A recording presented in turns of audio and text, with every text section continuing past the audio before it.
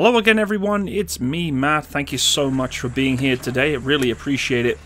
Well, today we are talking about grenade machine guns. I've talked about them a little bit in the past before, especially with the AGS 30, and if you want to go check out that video, go check on the little link above. But we're today talking about the 40mm projectile that's used across most standard NATO grenade machine gun platforms, particularly the Mark 19. Now, the grenade machine gun has been a dominating weapon system in the modern battlefield. From the incredible Mark 19 40mm system from the west, which we see in this footage, to the AGS 30 from the east, they provide huge amounts of close-in suppression and firepower to mounted and dismounted troops. But many have asked me, Matt, do you think they should make the rounds larger? Is the 40mm, for example, enough? Now, it is a rather interesting question, and one I have actually asked myself a few times. I have firsthand used the Mark 19 grenade launcher, known as the GMG, in the British Army, and it's an incredible bit of kit. I was always amazed at how quiet it was when you fired it and the little to no recoil it produced. Sadly, I wasn't the best shot though, but when you're lobbing 40mm rounds sat behind something that has the sights nearly as tall as the Empire State Building, there is some room for error. The 40mm projectile is very useful and a very practical round for combat use, and many nations have capitalized on its firepower to provide fire support in battles for many years, in both the past and to come. Let me put it this way, I've never heard of anyone or researched of anyone who has not felt its blast damage or capabilities not being effective on the battlefield. They have nothing but praise and happiness for this weapon system. That doesn't mean, though, that it's perfect. A lot of people think that some weapons have a renowned use for its length of service, and if it, quote, isn't broke, then don't fix it, unquote. But you would be surprised to hear that most people I speak to regarding the Mark 19's little cousin, the M203, is actually regarded as not that great. It's been around for a long time, and as many people of the weapons that we rely upon today have really extended their service life. The M203, for example, it's bulky, heavy, and sometimes quite prone to actually failing and falling off or in some sort of malfunction.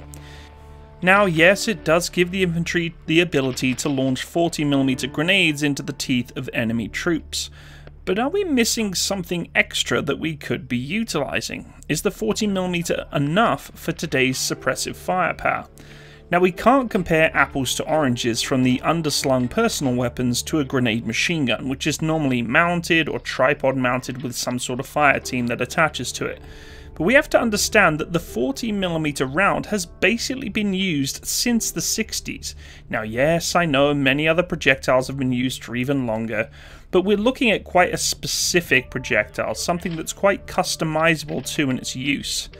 We have to understand though also that this is why people love the 40mm. Now, the individual use of the 40x46mm cartridge is the NATO standard cartridge that's modern and common in the military world of today. This type is meant for use in handheld grenade launchers such as the M79, the M203 and the M30 MGL, and features a casing with a high-low system which makes that gorgeous, well, popping sound as it leaves the tube. This is because the propellant has a low pressure composition and gives the projectile an average velocity of around 78 to 84 meters per second, or 256 to 276 feet per second, depending on the ammunition type. The round was designed for the M79 grenade launcher, which is a single-shot, shoulder-fired, break-action grenade launcher that fires the 40x46mm grenade, which uses the US Army calls the high-low propulsion system to keep that recoil force low, and first appeared during the Vietnam War with huge success. This is the same weapons platform that was used on Terminator 2. Of course it did though, it was very useful in Vietnam. It was there to be able to put a hand grenade basically in a bunker, pillbox or even trees for distances from 75 to 375 meters in 25-meter increments. Perfect for an environment where you don't want to get close to charging guerrilla warfare troops, or traps where carrying larger mortar setups would hinder troops trekking through the hellish jungles of Vietnam. But this round, although extremely effective, is being asked a lot more today than it ever has been before in its past. With new armor types, new active protection systems, longer standoff ranges, and more effective tactics have really started to take its toll on the round in its underslung format. That's why the grenade machine guns become even more apparently needed in the modern battlefield, and why new tech is being adapted to the machine guns to make them a lot more effective. But the round itself still is not actually changing. Why is that? Well, it's probably not going to come much of a surprise to you that it's quite simple. Firstly, cost. To design a heavier, larger and more powerful round capable of larger blast or damage effectiveness would cost governments and militaries around the world a lot of money. The 40mm is kind of like a preferred smartphone that you use. The iPhone, for example, which is sadly the one I use. Lots and lots of people use them and enjoy their use. They're effective and useful and tend to do exactly what you expect of them and from a smartphone. But let's just rhetorically say there was much better phone system out there. We all know that the new phone will need new accessories. Will it connect to your vehicle's own audio system, for example?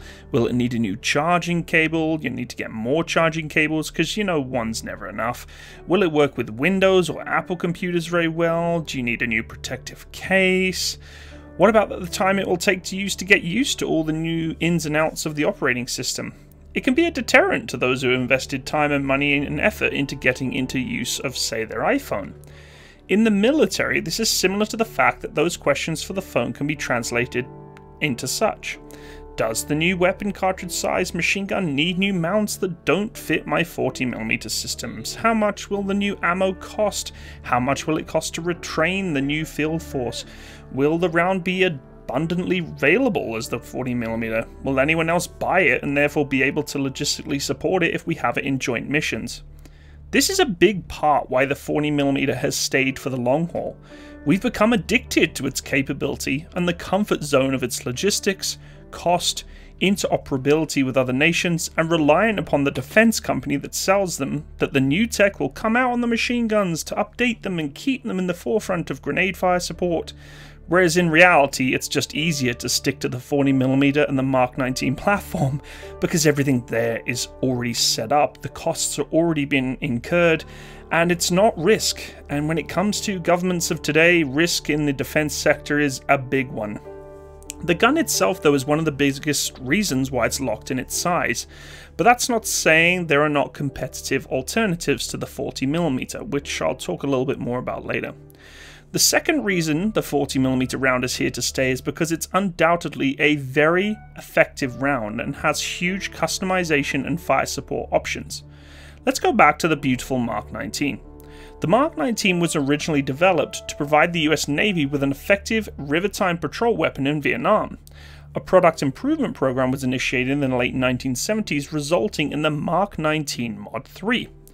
The M430 HEDP, or High Explosive Dual Purpose 40mm by 53mm grenade, was slightly different rounds to the 40 by 46mm used in the personal role such as the M203.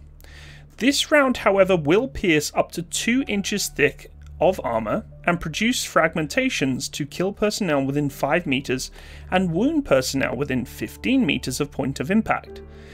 When you think of those numbers, it makes you wonder why we're even having this conversation. That's pretty effective. Well, the problem is, this was a defined feature of the round that was designed to allow it to not engage anything more complex such as composite armor, reactive armor, and most importantly, active protection systems, which if we're talking about actually putting these weapon systems against true hardcore opponents, you know fine well there's going to be active protection systems protecting against some of the targets that this was designed to destroy.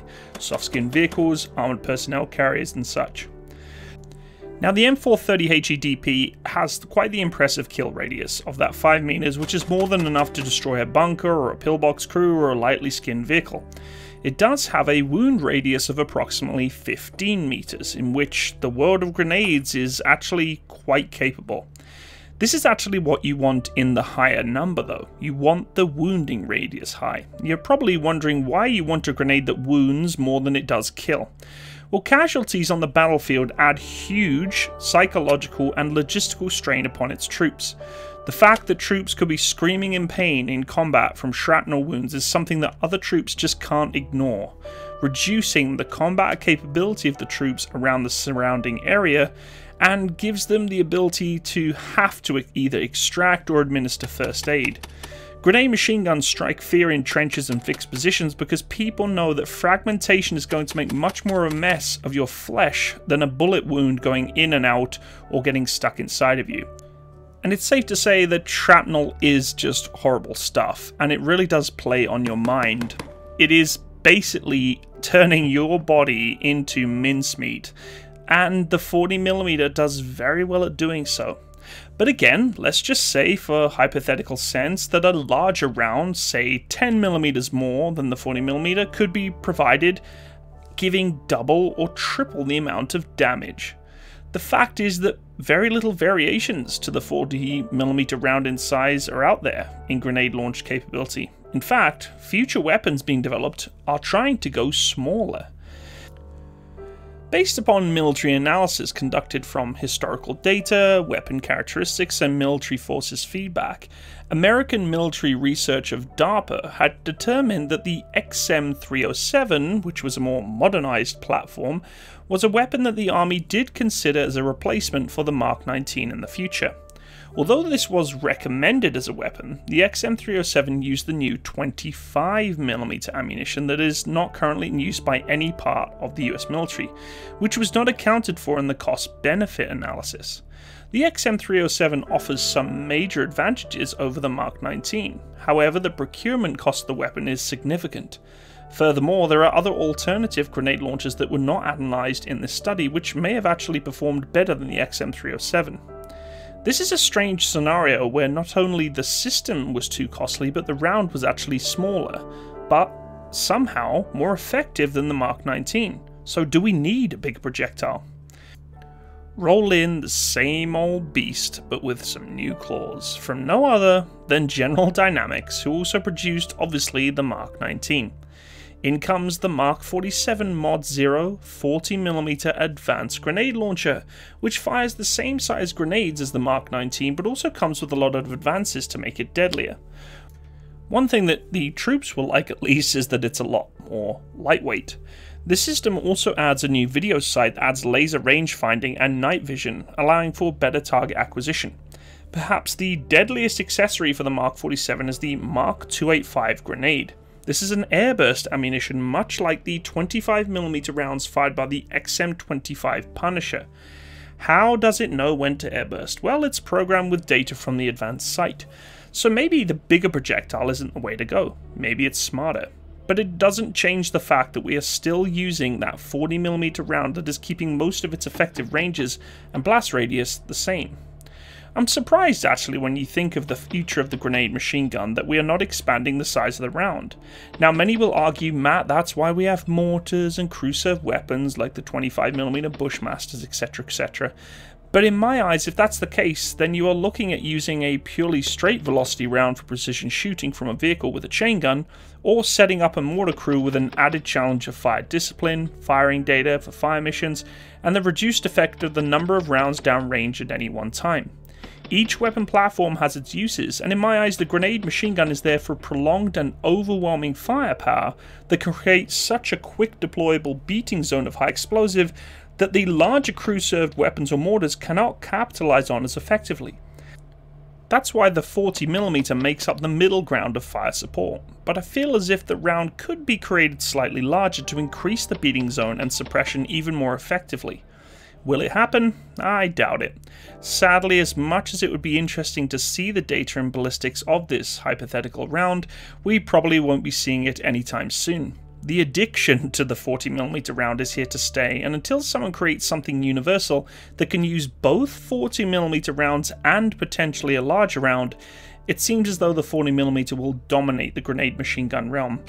But honestly, I don't really see it as a bad thing. The round is doing what is being asked of to great effect. My concern is that sooner or later the tech that is being added to the guns and for this projectile that fire them will not be enough to actually overwhelm the tech that is being added to defeat or defend against them.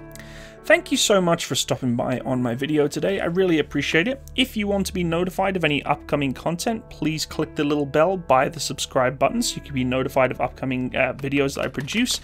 If you want to support my channel, please go check out my Patreon page, and also my PayPal link is in the description box below, along with my Discord and any other social media that you want to follow me on. Thank you to everyone who has been contributing any donations or support to me and my page. It really does mean a lot to me, so I truly do thank you from the bottom of my heart. I hope you have a wonderful day. Take care. Bye bye.